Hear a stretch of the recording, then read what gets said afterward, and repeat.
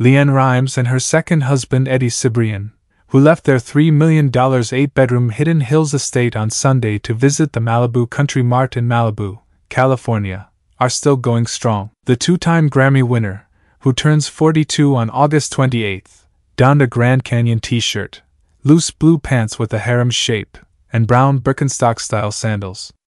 She carried an ostentatious Louis Vuitton Speedy bag. In actuality, LeAnn, born Margaret, and the 51-year-old Silver Fox first crossed paths in the 1990s. When they fell in love on the set of the Lifetime film Northern Lights in 2009, the now 13-year married pair was already married to someone else. Rimes is the stepmother of Eddie's 2 boys from his 8-year marriage to the Real Housewives of Beverly Hills alumna Brandi Glanville, which dissolved in 2010. Eddie is a DT model Mason Edward Cibrian, 21, and Jake Austin Cibrian, 17. A year ago, Cibrian, who directed the country singer's Spaceship music video in 2022, had his last acting assignment as Santiago, a guest star in 3 episodes of the ABC series Home Economics. Concurrently, LeAnn will be the coach for Guy Sebastian, Kate Miller-Heidke, and Adam Lambert on the 13th season of The Voice Australia, which will premiere on the 7 network on Monday. I think it was just kind of the perfect time, and after 30 years in this business, I think I have plenty of experience and wisdom under my belt that I have a lot to offer.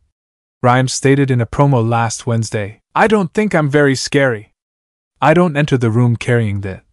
Hi there, my name is LeAnn Rimes. I simply don't hold that opinion. I always think that even the artists I'm going to be working with have something to teach me. I believe I can gain knowledge from them. They truly are going to teach me a lot since, well, I've never coached anyone before. I simply think that we're here to have fun, learn from one another, and of course, I hope that nobody feels frightened. Oh, I love finding new talent that, just starting out they're kind of a blank canvas, and then artists that just have no clue how wonderful they are, said the blonde, Mississippi native.